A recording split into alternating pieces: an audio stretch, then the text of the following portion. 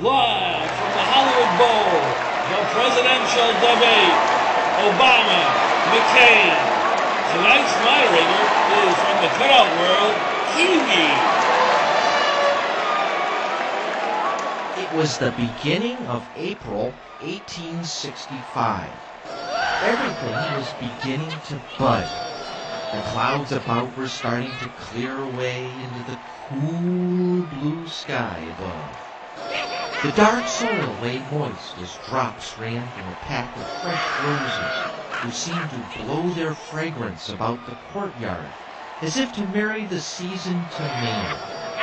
The last running drops fell and slid down the many facets of each rose bush as signs of sunlight appeared behind a huge bushy cloud.